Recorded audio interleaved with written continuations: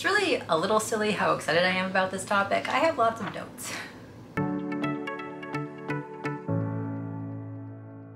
Hello, welcome or welcome back to Classics with a Quirk, where we talk about contemporary and luxury designer items and brands with a touch of silliness. If this is the kind of content you find interesting, please do like this video and subscribe for more of it. Thank you.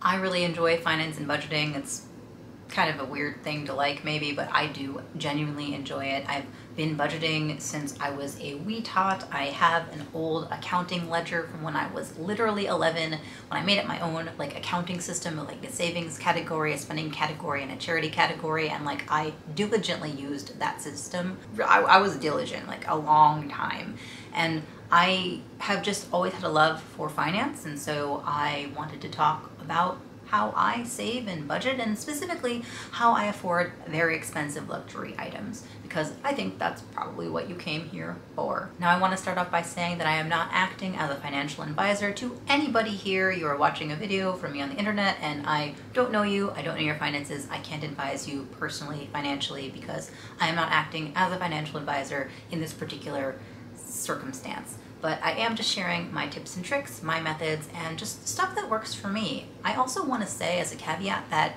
my methods might not work for you. They're kind of very detailed and I'm kind of very disciplined, and what works with me and my money might not work for you and your money, your budget, your lifestyle, whatever that may be. So take this with a grain of salt. Don't necessarily take it as like a buy the book, you have to do this to be successful, because that's wrong. Just, you know, this is what I do, and I'm gonna stop talking and start talking about what I actually do now. Now, first thing I do need to say, because this is very important when it comes to how I manage my money and why I'm able to manage the money in the way that I do, is that I don't have debt. And that is something that I know that I'm very privileged to be able to say, but I don't have debt. I don't have crushing, horrible, looming clouds of doom over me every time I make a purchase, because I don't have debt. I made a lot of decisions when I was younger about how I was going to go to school and in what ways I was going to school and what I learned and where I learned it, so I don't have student debt. I made a lot of decisions growing up to lead me to not have school debt. And I'm very proud of those decisions, even if like I kind of wish sometimes that I had taken other paths. I went to community college first. I didn't go to a fancy brand name school for my university levels. I went to community college, got my associates, transferred to a local university, finished out my degree, and that was my college experience. I also worked very, very hard throughout kind of my entire life, including college. I worked full-time when I went to school, and that was very, very hard and very exhausting, and I did often sleep in my car, but that's another story.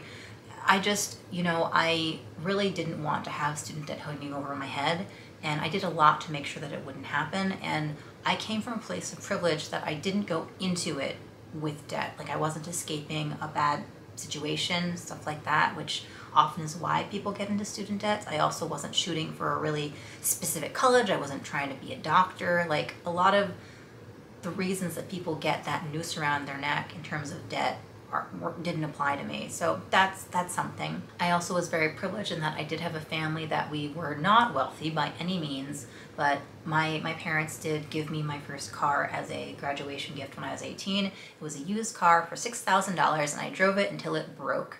And you know, some people have to buy a car by themselves, buy a new vehicle, lease it, something, whatever. They have to deal with a car in some capacity, and I didn't. I will say that I never got birthday presents growing up. Like at 12, I told my parents that I'd rather the money be spent on other things for the household and I didn't need a birthday present. So that's just kind of who I was as a very serious child and who I kind of grew up to be. Like I didn't need a birthday present, and so I asked them not to give me any. And so when I was 18 and I was graduating high school and going to community college so I could also work full-time while I went to community college, my dad was like, we got you a car. Happy birthday graduation for the last 6 years. So that, you know, that happened, and I'm very grateful for that. But I want to be upfront with how I came to where I am in terms of money, with not having debt and not having to buy a car right off of the bat as soon as I graduated school. Also, I don't have any children, and I don't want to have children. It is not a dream of mine to raise children. There is nothing wrong with children, obviously. Like, everybody was a child at some point. Like, I don't have anything against children. Children are great, they're fine, and some people are very fulfilled by being parents. I will not be. I do not want children, and I just, like, I will happily, you know, donate my money and donate my time and funds towards helping people who need to have help with their children, as opposed to giving myself my own. You know, like, I'm fine. Like, I'm fine. Children are very expensive, and that has nothing to do with the fact that I don't want them. Like, I don't want children. They're also very expensive, and the fact that I don't have children means that I can spend my money in other areas. I also already have, like, a very needy cat, so, like, why would I need a baby? Anyway, back to money. I've been filming for 12 minutes. Let's hurry up. Okay, so back to money. There are a lot of different methods that people use to save money. Like, there's the 50-30-20 rule. There's the rule of thirds that Cassie Thorpe just did a video about. Like, Cassie Thorpe is great. Go follow her. She's awesome. I personally follow the pay yourself first method. And that method is paying yourself your investments, then paying your bills and expenses, and then having the leftover be your fun money, your savings, whatever, for fun purchases.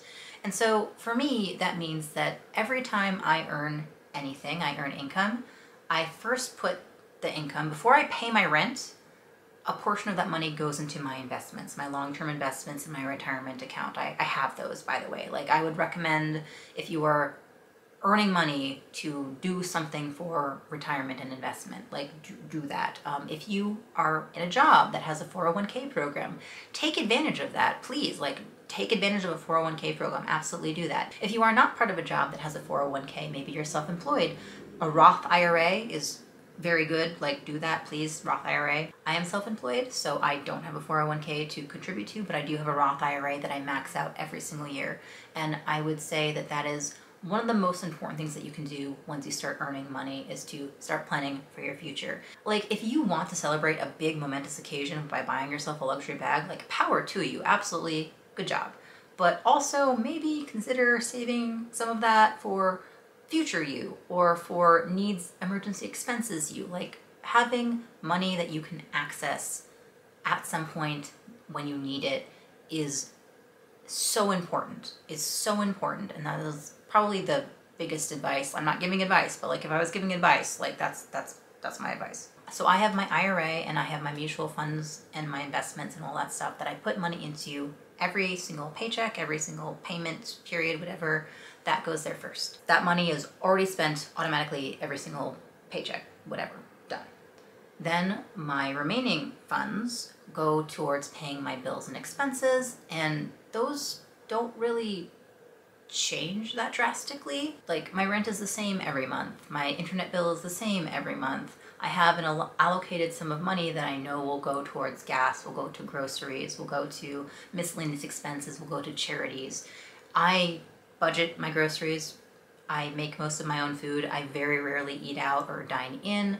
I cook, you know, and I like knowing what my food is made of and where it comes from, and I'm not a bad cook myself, and I'm happy to eat what I make. So that saves me a lot of money, not buying takeout. And generally also, I don't spend a lot on miscellaneous stuff. Like, I'm not someone who will go shopping and just, like, buy makeup or buy shoes or buy clothes or buy hair care just for fun because I want to buy something.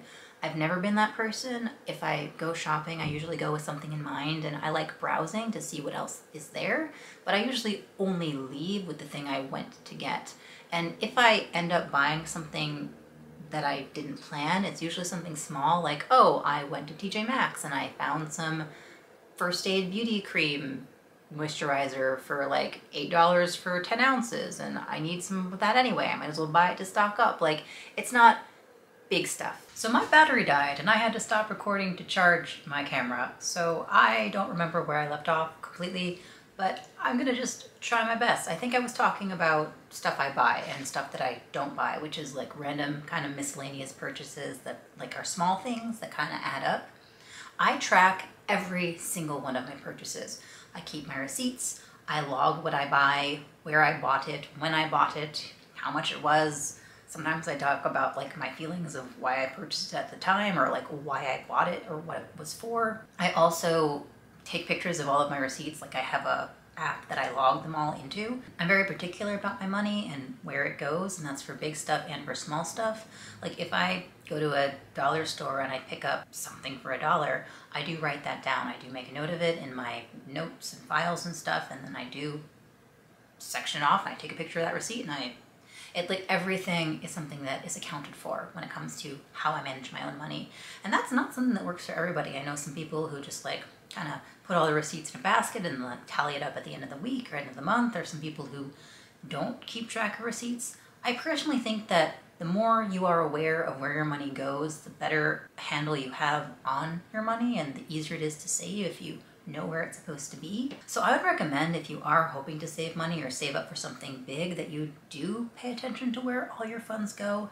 And I'm not saying that if you don't buy a coffee every day or every week, you're going to have $1 million, because that's kind of ridiculous. But if you spend, say, $5 every day on coffee, you know, 5 times 7 is 35, that's $35 a week on coffee. And if that's worth it to you to spend every single week, that's fine. But if you think about $35 a week being $35 a week, being $70 every 2 weeks, being $140 a month, then maybe it's worth it to you to not spend $140 one month and then have that for something else. Like it's a give and a take. It's a give and a take for what you're willing to not buy and what you're willing to spend money on. I just don't buy a lot of stuff. Like, as I said, I don't really eat out. I don't really get coffee drinks.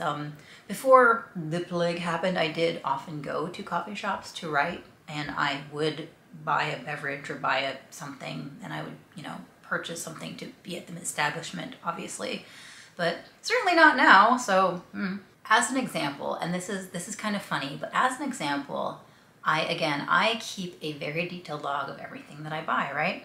In July of 2021, so, you know, in July, I spent $0 on miscellaneous fun purchases. No money, nothing. I bought gas, I bought groceries, I bought like a technology thing that I needed to purchase for like functioning, but it wasn't like a fun splurge purchase. It was like a necessary thing that I had to buy. I bought nothing fun.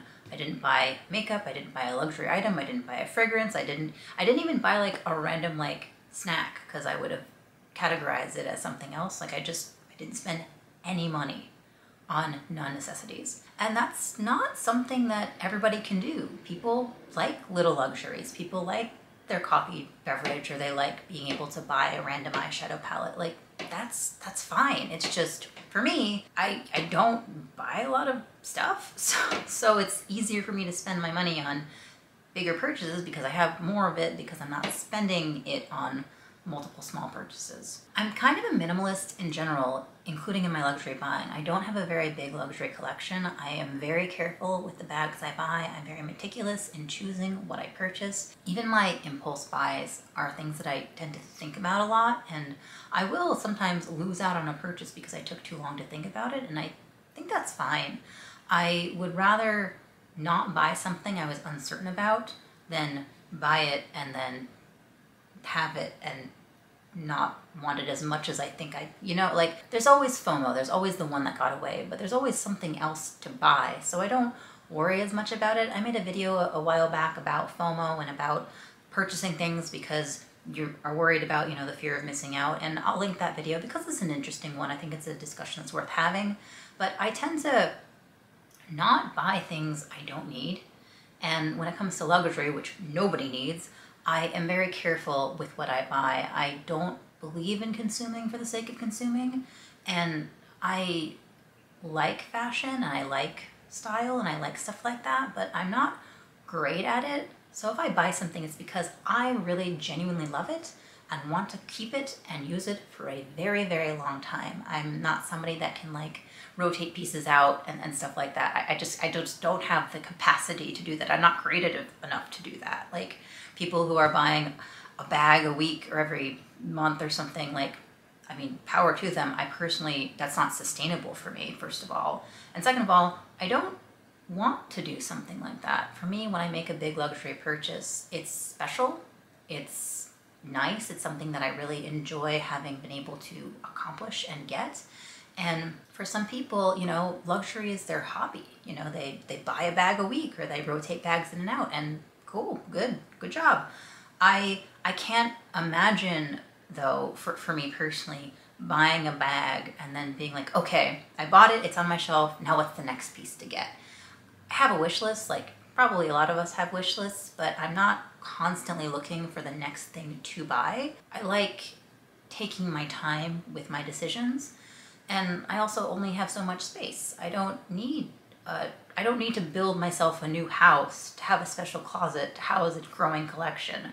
I'm fine with what I have, and I think that's a mindset that's benefited me in buying expensive things, because I'm not worried about overspending my means or buying too much or not being able to appreciate what I have. I think it's important as someone who consumes items of any kind, but who also consumes very expensive things, that I should really enjoy what I have and not be overtaken by hype or overtaken by the next big thing because everybody else wants it. If everybody else wants something and I look at it and I see it and I end up liking it, like, yeah, of course. But I'm not really a big trend bag buyer or a big trend fashion anything, honestly. This is a little bit of a diversion from money, but it's a mindset that I have that I think is kind of one of the reasons I'm able to buy the things that I do, is that I'm careful.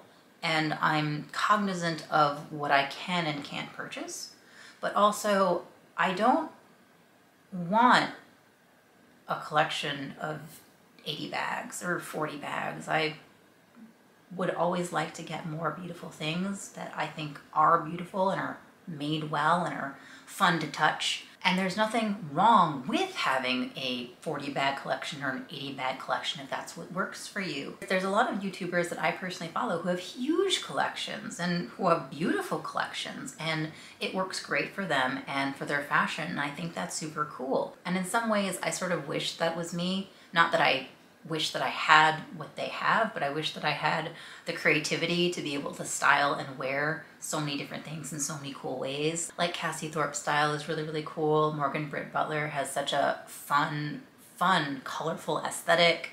Dale from Dale's Addiction, she has a really cool, like, done but undone style is what she calls it. And they're all creative in how they express themselves. And I like fashion, and I like fashion as art, but I haven't yet completely gotten to the point of being able to utilize it in all the ways that I'd like to. So I think that for me, consuming things when I can't like follow through doesn't make any sense. I don't like it. I'm kind of babbling at this point, but it's like I just don't consume to consume. And that helps me save money, because if you're not consuming to consume, you're not buying random stuff for no reason or just to have it.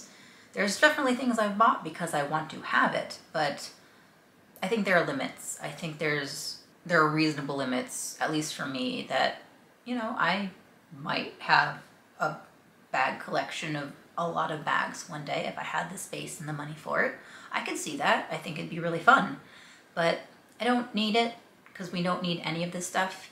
And so I have other things that I prioritize. Now, to get back to money talk, I also never ever, and this kind of makes sense considering what I just said, but I never buy anything that I can't afford. If I cannot pay for it out of pocket with cash, like right away from my bank account in some capacity, I can't afford it.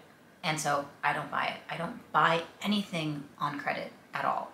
I don't want debt, I don't have debt, I don't want debt. So I don't buy anything on credit. That is not to say that I don't buy things with credit cards, because I do. I pay all my bills with credit cards. I buy all my necessities with credit cards. I buy anything fun with a credit card because you need credit in this day and age. It's impossible to really get by without positive credit. And for some people, that's really hard to do. And I also understand that, again, I'm coming from a place of privilege. There are people that need to put things on credit, like necessities, and they're in debt, and that's something that's really hard to escape. It's really easy to stay poor if you are poor, and to get poor, and to have negative funds if you are in a debt pit, and that's not what I'm talking about. I'm talking about someone who has money and is supposed to be responsible with it. Like, I will pay things on a credit card, I will get that credit, I will also get that cash back, and then I will pay it off. So I have several different credit cards. I think I have four. Yeah, I have 4 credit cards. All of them are some sort of cashback program. I get a minimum of 1.5 cash back on any purchase I make, period, but I usually get 2% or 3%, if not more.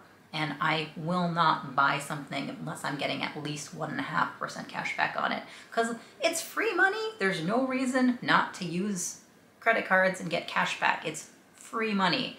And I've actually bought some things with cash back. I funded an entire trip to Japan once with cash back from a credit card that was just like, I was funneling it into the credit card and I was funneling it into it, and then I bought my plane tickets and I bought my Airbnb and everything with just my cash back earnings, like free money. So especially if you're buying a big thing, if you can afford the big thing, pay for it with a credit card that has good cash back, get that cash back, and then have free money with the big purchase. Like, as long as you're responsible with it, credit cards are a really good way to transact business, however you want to say it. If you are responsible enough and you're in a place that you can, credit cards are really the best way to transact because you get something back, and also it helps you build your credit score. And I hate to be the bearer of bad news for people who don't believe in or don't like credit cards, but you need a good credit score. Not giving financial advice. I'm not giving financial advice, but you do. If you want to buy a car, if you want to buy a house, if you want to get a loan from the bank for a business venture, you need good credit. It's kind of like just a truth of our society. We don't have a barter system unless you live in a small town where you can barter. My mom barters a lot, but like credit is important. So it's important to build good credit. And I'm not talking about buying thousands of dollars worth of bags. I'm like, if you have a credit card that you have like a small limit on and you pay for your gas every month with just that helps you build credit. Like, please build credit. Please build credit properly, and obviously don't misuse it if you don't have to. But credit's important, and I'm not talking about like Klarna, that's something else, but like actual credit cards like Visa, MasterCard, Discover, like credit's important. Moving on. This is going to be such a long, rambly video. Okay, so I've talked about paying myself first with investments and future-proofing my life. I've talked about paying bills and expenses. So I have leftover money after I've paid my bills and expenses because I don't live paycheck to paycheck. I have extra after I'm done putting investment money down and paying my bills. Okay, so extra money. What do I do with that? Well, I allocate that money into a variety of savings funds. And I have one savings account. Well, I have multiple, but like I have one main savings account that is like my first level savings account. And that's a high yield bank account that gives me interest every month. And I'm not talking about like 0.006% interest. I'm talking about like reasonable amounts of interest, like dollars, not fractions of a penny. Not giving financial advice, but high yield savings account, please, high yield savings account. Anyway, if you would like just like general finance videos, by the way, like please let me know. I'd be happy to make more videos about this or about like other finances in general, savings, how IRAs work, like all that stuff is stuff I really like and I'm interested in. And I'm not acting as a financial advisor to you personally, but I, like it. It's an interest.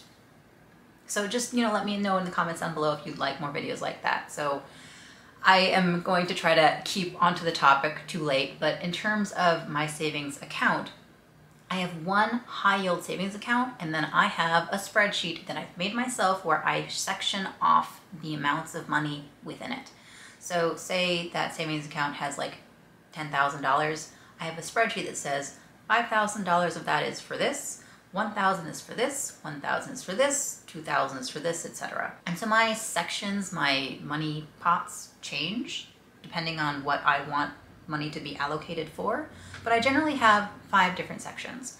I have my general savings fund, which is fund for emergencies, funds for if I have a job crisis, funds for a lack of income suddenly for some reason. And that is a set amount of money that I have allocated into that fund that is not touched unless I have said emergency. And then after I use it for the emergency, I replenish it back up and build it back up and then keep it at that level again. So a lot of people recommend like having at least $1,000 or 1,000 pounds or whatever, like in your currency of emergency money. I have more than that, but I have a set amount of emergency money in my fund account in my general savings pot. Then I have my book money fund. My book money fund is money that I make from, my streams of income, and I put into my fund to allocate towards things for books. So buying covers, paying cover artists, paying for translations into other languages, paying for marketing, paying for editing and proofreading if I hire an outside editor or proofer, stuff like that. That is my book money fund. And so I allocate part of my income into putting back into my business, my writing business. So that's that. Then I have travel. I love to travel. I haven't been able to do a lot of it recently. Most of us haven't been able to do a lot of it recently, and that's just how things are right now, but I still have a travel fund, and I am building it up for when eventually I am able to travel again safely and not put other people at risk or put myself in danger. So I have a travel fund, and I just push money into that, and I've been putting money into that for a while, so it's big-ish, and that's nice. And I have that as a general travel fund, so that pays for plane tickets or hotels, meals, any transportation, like, trains or planes or boats in the area I'm going, stuff like that. I also currently have a separate travel fund, so I have my general travel fund and then a separate travel fund for specifically Japan, because I'm planning on going there soon. It's the next destination that I have in mind. And so I have some things that I specifically want to do in Japan, so I'm just putting that into a special Japanese only savings pool. So like Japan is this pot right here, and then other travel, impromptu travel is like this pot right here. Like if I want to go to, I don't know, Iceland or Italy or Canada, like separate fund. So we've got 4 so far, right? Then I have big fund money. So big fund money is like my savings pot for very expensive purchases. We're talking thousands of dollars as opposed to a couple $100. So big fund money is, I have a bag in mind, for instance. I have a specific bag in mind, and that bag is $4,000. I put a portion of my excess money into everything, and some of that goes into my big fund money account. And then once I reach that $4,000 mark, I have enough money in big fund money to buy the bag.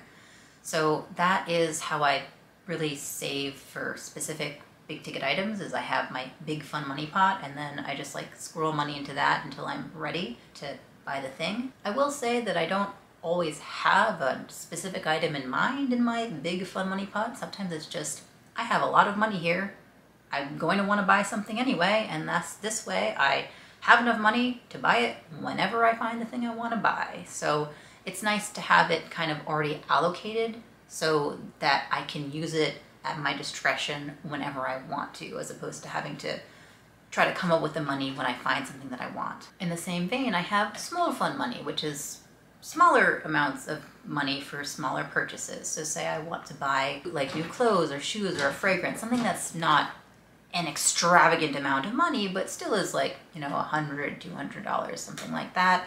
Or say I want to buy a new piece of technology or a camera, that's coming from small fund money. Are you okay?